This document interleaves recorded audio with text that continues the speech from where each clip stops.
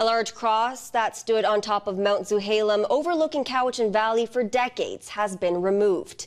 In this photo, it appears to have been cut down in what the mayor of North Cowichan says was an intentional act.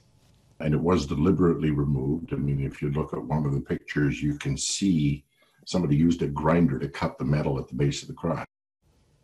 We have reached out to RCMP for more details, but at this time, it's not known what the motive for the removal was. The mayor says it was an important community monument, and there will have to be discussions about what it's going to be replaced with.